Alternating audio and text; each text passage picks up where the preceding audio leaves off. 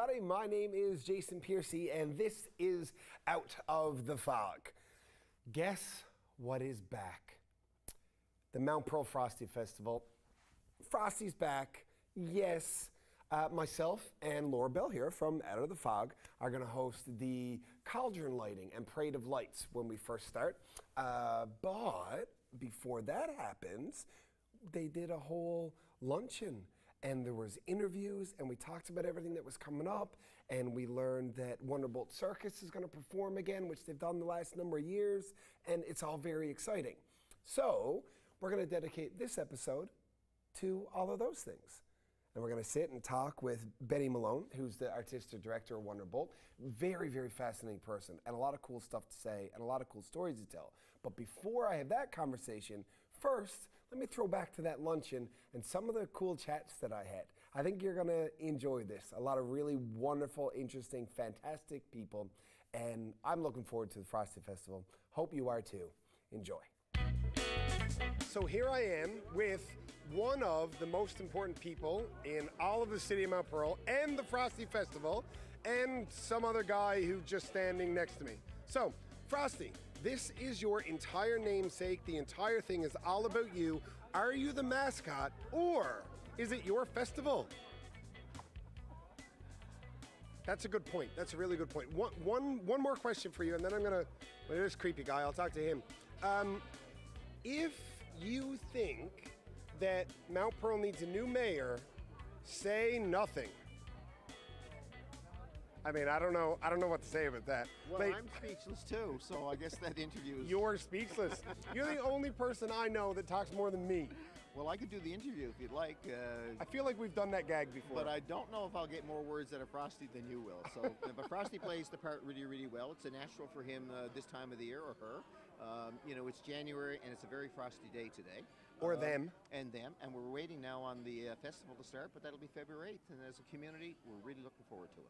So, Mayor Dave, how are you? I'm doing good. I haven't spoken to you. It feels like it's been such a long time. So like true. For a while there, like we were interviewing constantly, and you were always giving me a hard time, and then like you just stopped. Why you got to be so dramatic? Well, you know, COVID at the same time put a lot of brakes on everything, including the Frosty Festival. And you know, winter has been flu season traditionally, and COVID certainly raised its ugly head this time last year. But with the spike in some of the flu cases this past fall, you know, and the pandemic is really progressing into an endemic phase, we're looking forward to a festival this year, and you know, it's long overdue. This is number 41, and frankly, we lost the last two, and we dearly miss it. We love that social connection, we love the community spirit, and we're glad that we're going to have the full support of our residents and the region. To be honest, it'll be a fun time for everyone. And you are a very social and spirited person. That's been my understanding, of course. Am I going to get you on stage with Laura Bell when we're doing the cauldron lighting, the opening ceremony sort of thing? Absolutely, and we're so proud of Rogers for sponsoring that event. It'll be a lovely walk that night as we parade down to St. David's Park, which is really the center of the city. And it's so pretty now. So many events. It's all lit up post-Christmas.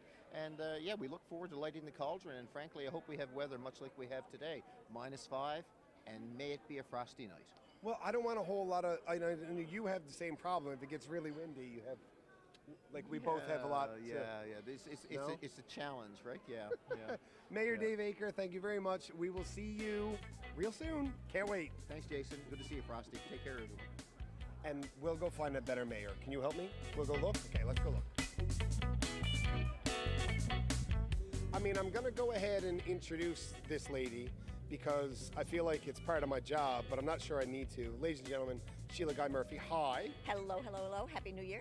Happy New Year to you. Thanks. Starting off great, isn't it? I think so. Well, Frosty Festival. I'm starting off getting to talk to you, and I understand you're doing some hosting with the festival. I'm going to host the Frosty Festival extravaganza that TaDa Events has created especially for the festival. It's called Just Be Who You Want to Be, and it is chock-a-block full. There's almost 100 on stage. Just be who you want to be. Feels like it's about your life. Well, not my life, maybe somebody else's. But because I wanted to be tall, that didn't work out. So what I'm saying is just be who you want to be. It's all about getting, you know, inclusion, Yes. feeling good about yourself. Yes. You are the best you who you are. It's all that kind of really good, share the love, fabulous vibe. We've got over 100 performers on stage, some of the best singers, dancers. We got Divas dancers in there. Terri Andrews, and nobody does musical theater better. I'm aware. I've witnessed some of this, but I have to say that you don't have all of the best dancers because I mean I'm not there. Well, babe, they won't let me in there either. So maybe you and I could like sneak in. I would love to go dancing with you. Oh my God, really? I really, really would. Like this Saturday? Or like right now. Okay. But see? See you later. I know my way. Hello. Hi. That's dancing. Hey, so what else do you have going on? What's coming up for you? Oh, well, right. Because I heard a little. Don't want to know. Cannot even begin. My head will just blow with Well, excitement. Not all of it. Yes, all of it. Give me a little bit. Kinky Boots, which is the freshest, the most fabulous, the most exciting thing to hit the Arts and Culture Centre since, well, the last time I was on. But it is going to be, I mean, Terri Andrews again directing it. Yes. Star-studded cast, based on the true story of a guy who inherits a shoe factory from his dad and not making a go of it. He meets this incredible personality and they work together. And the bottom line is you can change the world if you change your mind. And that's what Kinky Boots, it is so feel good, it's for everyone, it is fabulous, fabulous. So it's like Willy Wonka meets New York fashion meets love yourself for who you are. With really good boots. Great boots. What can I tell you? No, it's seriously, it is a tremendous show. And again, TaDa Events never does anything in a small way, so there'll be lots of glitz, lots of glamour, lots of incredible performers. Well, let's face it, it's not called Meh Events, it's called TaDa Events, so it's got to be TaDa. Exactly, and Terri is directing, as she is directing and has created the Frosty Festival show, Just Be Who You Want to Be. And you get a little glimpse in that show of a couple of things that will be happening in Kinky Boots as well. So you're going to have to go to frostyfestival.ca on the 14th of January, 10 o'clock in the morning, buy yourself tickets to both of these events. Actually, it's free for Just Be Who You Want to Be. Yeah, you just bring, what can I tell you? I was smacked in the gob too. All right. You just bring a non-perishable food item. Doors open at 5 o'clock. Okay, so we're going to have to go find Terri Andrews also, because I'm going to have to talk to her, clearly. Oh, well, I would if I were you. Okay, you lead the way. Let's go look for her. I'll find her. We'll be back. She's over here. We're just having such a great time with Be Who You Want to Be, this show for Frosty and Kinky Boots and the shows that we're working on. This whole season has been a season of love, but we are such an eclectic group of people working together, and you know, we've got dancers who now got to sing, and singers who now got to dance, and now they got to become drag queens, and drag queens who are now becoming actors, and they all are working together and teaching each other, and we are a really exotic group. It must have been really hard to keep that organized in your spreadsheet. No. No, not for you. Ladies and gentlemen, Terri Andrews, thank you so much. Thank you. You have to go see all of this, but I think you can leave your spreadsheets at home, because this will be entertaining enough, not for clicking and formula. The spreadsheet will be up there on the light and the sound console. Don't worry about it. Always a pleasure, Terri. Thank you. All right, folks, I have to introduce you to my new friend, the absolutely stunning Barbra Bardot. Hello, how you doing? I'm doing all right. How are you? You look happy. Oh my gosh, I'm so excited. We're here getting ready for the Frosty Festival. Yes. Gonna sing a little ditty today for everyone. And I look fabulous, so. You do look fabulous. You look absolutely fabulous. So as a part of the Frosty Festival, I understand that there's some entertainment that you might be a part of? Yeah, so I am appearing with the cast of Kinky Boots from TaDa Events. Shout out for all of us, get your tickets. But we're doing a big old show. TaDa is bringing in some cast from other shows as well to come and do a big performance at the Frosty Festival. It's going to be a blast. Excellent. So we're all excited to see, and you're going to perform here with us today as well. Yes, of course. Singing a song. It's a song from the show Kinky Boots. It's actually quite dramatic. It's a ballad. It's about fitting in and being yourself, and kind of the story my character goes through in the musical. I feel like you personally wouldn't have any reference for struggling to fit in and be yourself. I feel like that doesn't line up with your life at all. No, nothing about it is relatable. I can't connect at all, so I'm just that good of an actor. So I think that the authenticity of that kind of a story, that kind of a performance, is exactly what is as compelling as the history that both yourself and TaDa events in general have. So I'm excited to see it. I mean, I can't wait to be a part of it, and to be a part of the Frosty Festival as well. It's exciting. I'm not from Newfoundland, so it's my first Frosty Festival I'm ever gonna be at, and I get to be a star in it. So super excited, and just to tell this story, it's so important. I love this musical so much. I actually have a tattoo of it on my arm from years ago, from way before I ever thought this would happen. So. Well, this is amazing. We're going to adopt you, Barbra Bardot. Thank you for taking your time. Thank you so much. Nice chatting with you. Hello, here we are with Mr. Keith White, past chair of the Frosty Festival Committee. Keith, hi. Hey, how are you? I'm doing all right. We've been doing this now for a while. A long time. Yeah. So we're here at this luncheon. I'd like to do a couple of things. I'd like to first to tell me what I get to eat. But then secondly, if we could talk about what the luncheon is and then the entire Frosty Festival, because how many years deep are we now? This is the 41st annual Mount Pearl Frosty Festival. That's even older than you, isn't it? Us. Yeah. Are we the same age? Maybe. I feel like we're probably the same age. So tell me a little bit about the luncheon. So today's basically the kickstart of the festival, 41 years in the making, obviously. So we do this luncheon today in preparation or in advance of ticket sales that obviously go on sale this coming Saturday. So ticket sales, depending on when this airs, ticket sales go on sale Saturday the 14th of January, 10 a.m., available at frostyfestival.ca. So we do that in advance of that, kind of to promote the festival and highlight the festival and highlight our sponsors and all the great events and things that we have to offer. So frostyfestival.ca, 10 o'clock in the morning on the 14th. That's right. And what are some of the events that you can get tickets to? Some of the big events that we do a Saturday night concert. It's the biggest, kitchen party of 2023, the first kitchen party of 2023. That sounds fun. Yeah, Sheilagh, the Irish Descendants, and the Navigators. Oh, wow. Yeah, so it's going to be a great night presented by the North Atlantic Orange Store. So we're looking forward to that. And having not been, we haven't had a festival, of course, since 2020. True. So first time back in 3 years. We're really looking forward to getting back into the swing of things. So we do that. There's a little bit for everybody, right? There's 7 days of festival, 60 events. So that's how we frame it. 60 events over 7 days. There's something for everybody. I also was looking through the order of things, and two things came to my eye that stood out to me.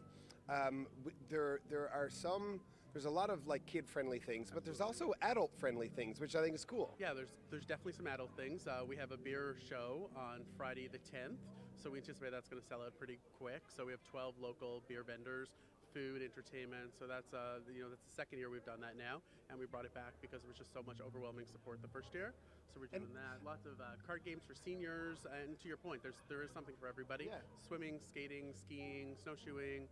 So if you're an outdoor enthusiast, somebody who prefers inside and in the warm, we've got lots of that as well. So lots of places to ski and snowshoe because you have 27 miles of trails. That's absolutely right. I remember that. Yeah. And I also found out that for the Cauldron Lighting and Parade of Lights, you've got a really, really engaging and entertaining host. Yeah, I heard that. Some guy named Jason Piercey. Yeah, I also heard that he needs a haircut. Maybe. Keith, thank you so much for taking the time to talk to us here. Thanks for coming. And it's great to be back with the public stuff again. For sure. And I'm looking forward to that party. Yeah, I'm looking forward to it as well. Yeah. Ladies and gentlemen, Keith White, he's the man. I told you, there's something special happens when you take Sheilagh Murphy and Terri Andrews and you put them together in the same room and you let them riff off of each other, something remarkable always comes out of it. TaDa events are a special group of people. They're going to do a bunch of special stuff around the Frosty Festival.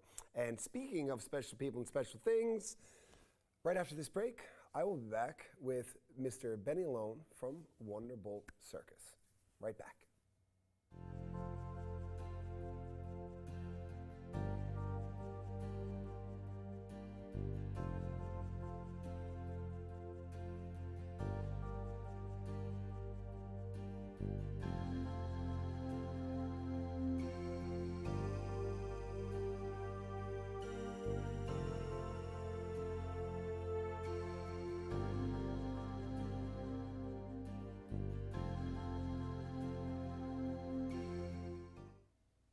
And welcome back to Out of the Fog. Okay, I would like to introduce you to the artistic director for WonderBolt Circus, Mr. Beni Malone. Hello, sir. Hi, great to be here.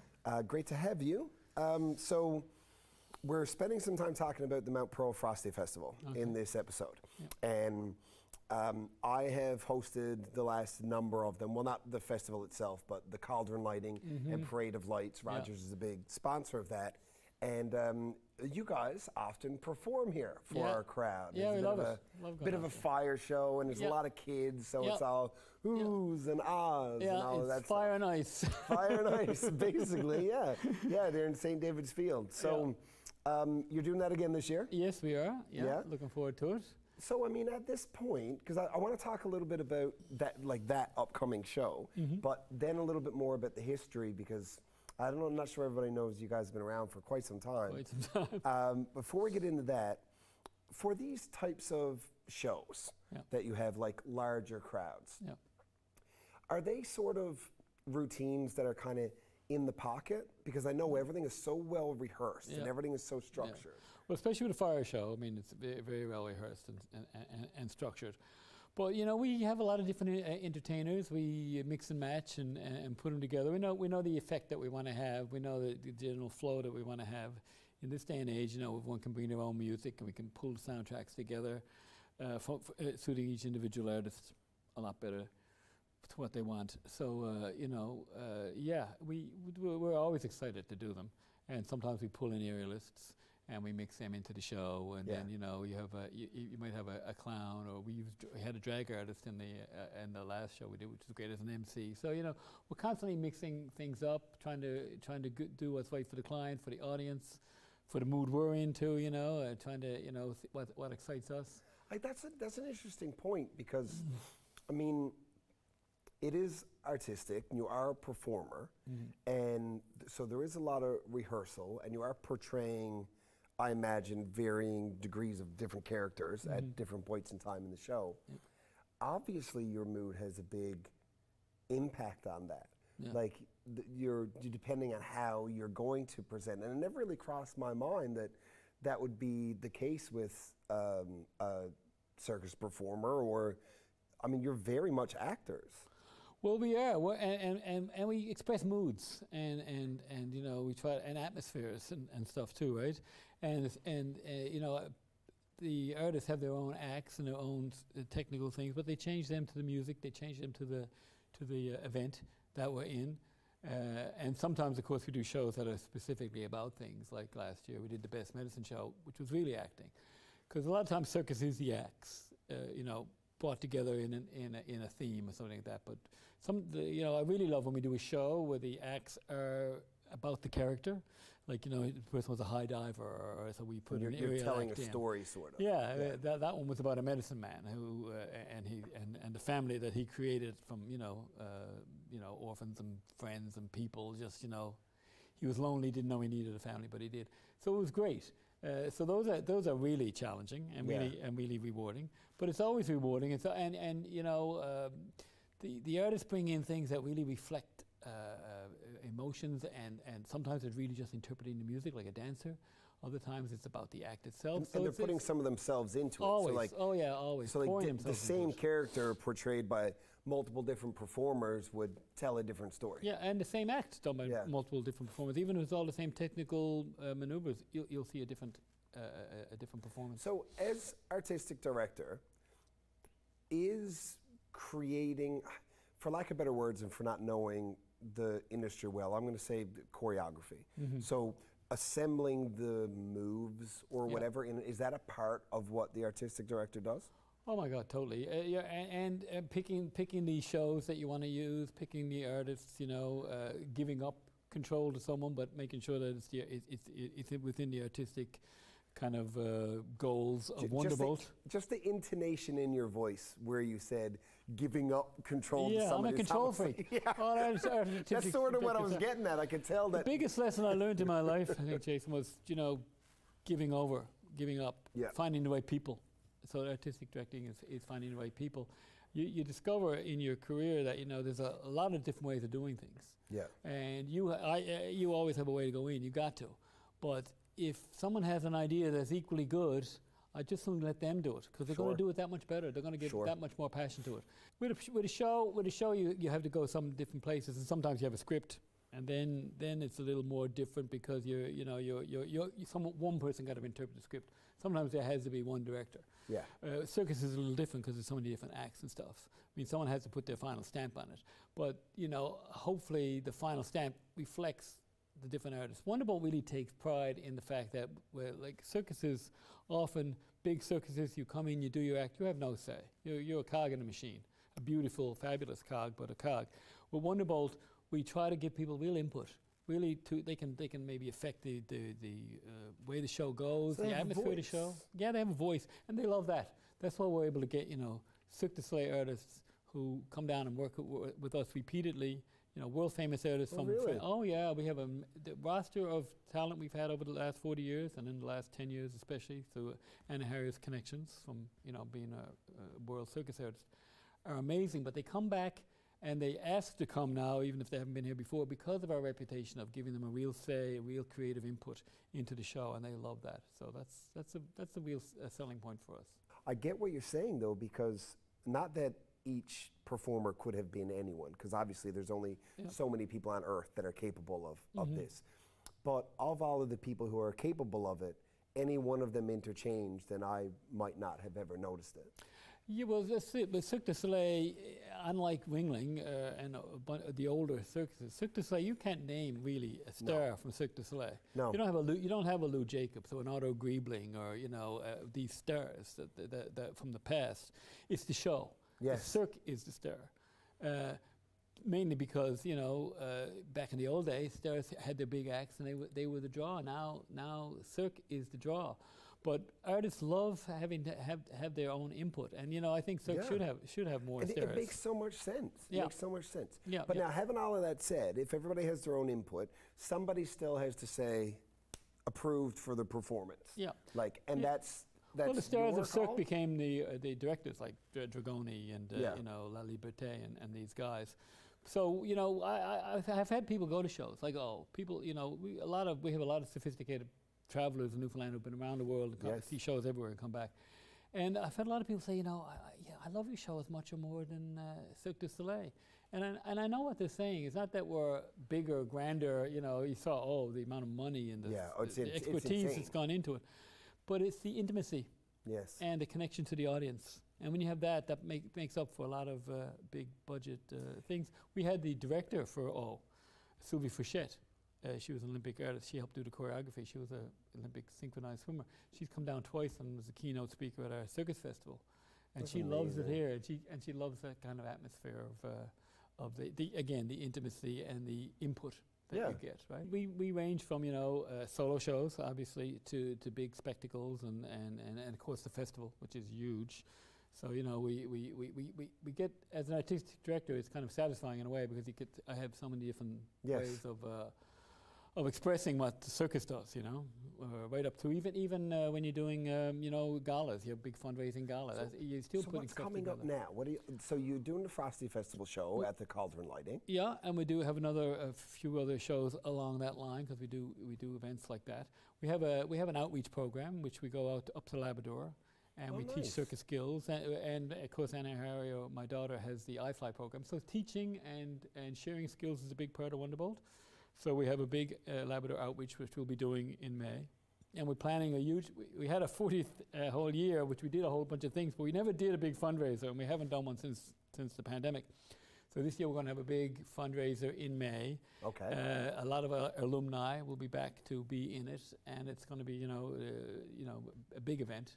So we're looking forward to that, and of course we have our festival coming up in the fall. We're planning for that. We're a few months out from the big May thing that you're doing. Yep. Maybe we can reconnect before then. Yeah, I can help you push some attention and some audience there. Yeah, we plan to have some good. The MCs. It's all under wraps now, but it's going to be a major event, big fundraiser, and a lot of fun. It's a celebration. It's probably really the final celebration of our 40. We're in our 41st year now, but it'll be the final kind of blow-off celebration of making it through 40 and going on to our next 40 years. Well, it's sort of a shame that the whole world kind of shut down around the time when you could have been highlighting that 40-year of Yeah, history. it's shut down for everybody, though, you know. Yeah, I know, but I'm it's- just trying to, like, I get it. I can only imagine being so excited. I think it's like everybody who, like, had their wedding planned, then they had to cancel their wedding, that sort of thing. Well, you know, it was 3 years, you know, and we went from, with the Circus Fest, we went from fully, you know, live, and suddenly, the first year of the pandemic, it was like layers of an onion. Yeah. Suddenly it was going to be mainly live, then, you know, we're going to have some digital features, and then it's going to be half and half. And then you're trying to figure it out. And then we managed to squeeze 1 or 2 little live things into a major digital streaming. We learned a lot digitally, but, you know, it's not what we signed up for. So, you know, we took what we learned digitally and we kept it, the things we like, but we are live. Circus is of any kind of art form. Circus is live. You should be live, So we are getting back to that, but so we do have a lot of digital content. You were juggling, and the pins were changing to balls, were changing the and then just changing to light forms or something. Well, Beni, I'm really glad that you took time to come out. We're excited to see you at the Frosty Festival and all of the other stuff. Looking forward to it. And I got a feeling that before your big fundraiser in May, we'll talk again. Love to come back and talk about it. Thank you very much. Okay. And ladies and gentlemen, we will be right back with more right after this.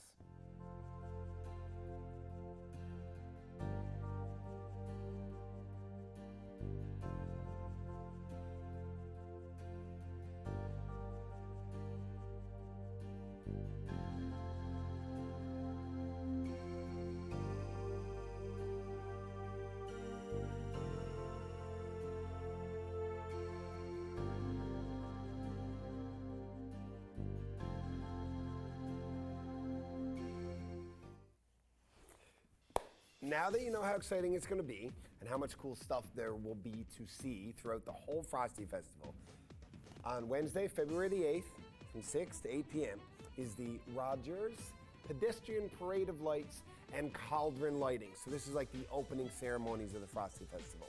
The Parade of Lights starts up at O'Donnell. It's going to come down Ruth Avenue to St. David's Field, where we'll light the cauldron, and we'll probably hear a couple of boring speeches or something like that from some politicians or whatever. But myself and Laura Bell will be there, and Frosty will be there, and there'll be hot chocolate and stuff, and it'll be amazing. And we will see you there on February the 8th. Happy Frosty Festival.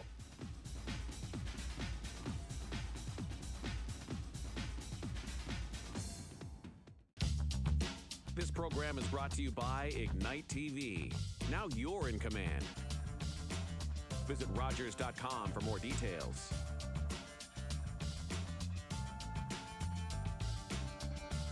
If you have a comment about this program, we'd love to hear it. Email or call us, or send us your feedback through social media.